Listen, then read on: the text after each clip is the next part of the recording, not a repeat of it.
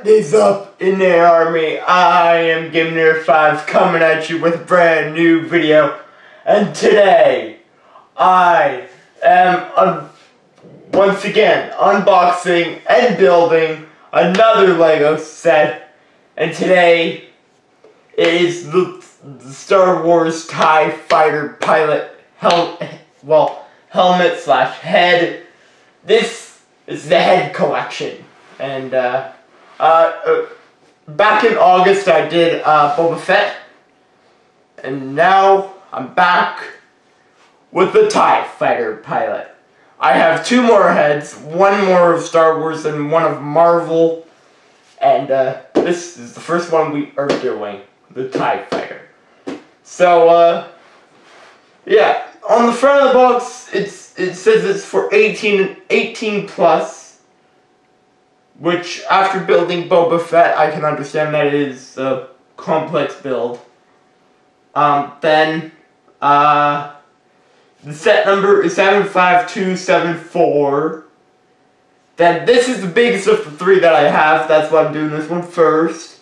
It's 724 pieces, which is insanity. And, then... it has, obviously, the picture, it has the actual head, then on the back, it has the head too, kind of just shows it, and, well, what it looked like in the film and stuff, and how big it is. It's 18 centimeters high. It's pretty good. And this is, meant to go along with the 40th anniversary of, The Empire Strikes Back. So I'm wearing my Empire Strikes Back t-shirt, and yeah. So without further ado, I think let's just get this open. Let's see how many bags are in this big set.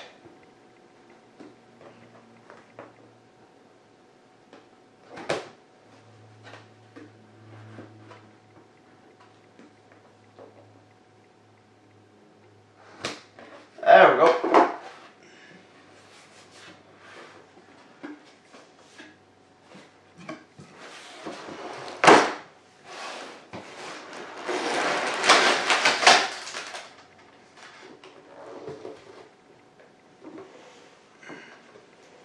Anything else?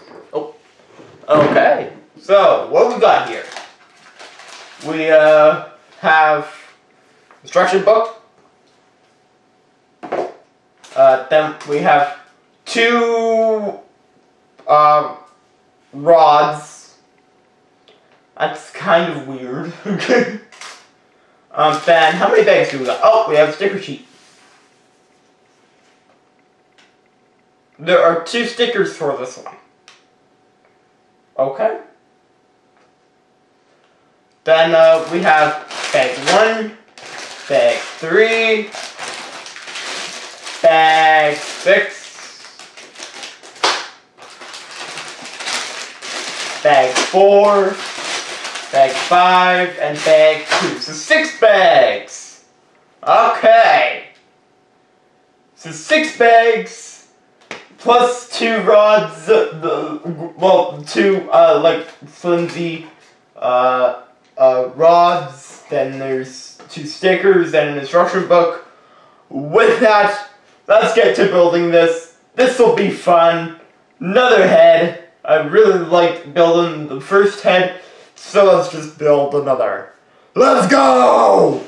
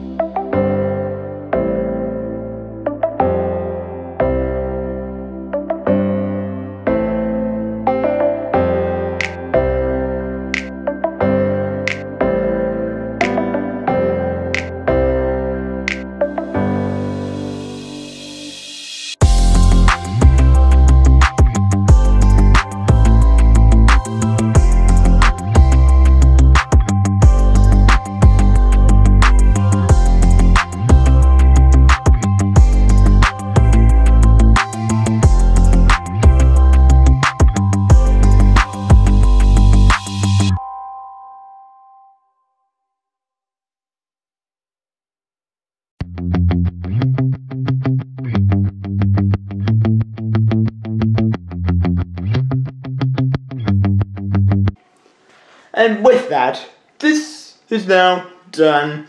I did put the plate on time lapse, but oh well.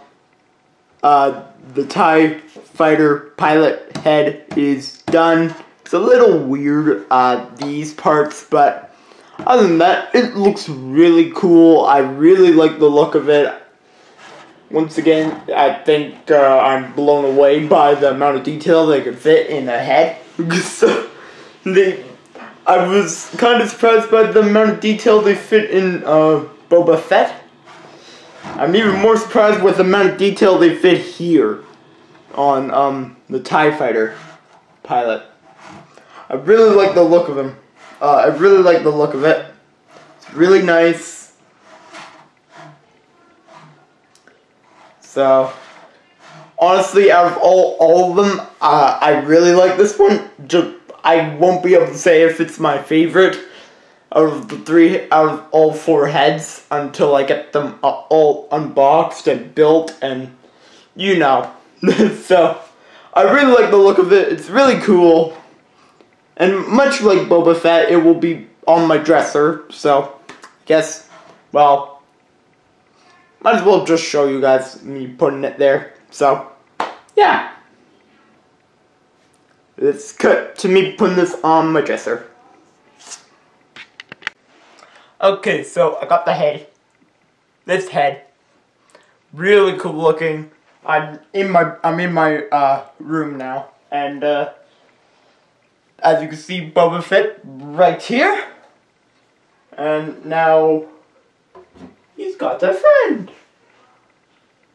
in the TIE Fighter helmet. Then the Stormtrooper's probably gonna be like right here. I might this so they're more centered. I kind of want them to be like right here. And I'm probably going to put Iron Man in my office. So, with that, guys, I'm GameNerd5 from the Army team, signing off. See you later in the Army. Stay cool and have fun. And I hope to see you all in the next video. Goodbye!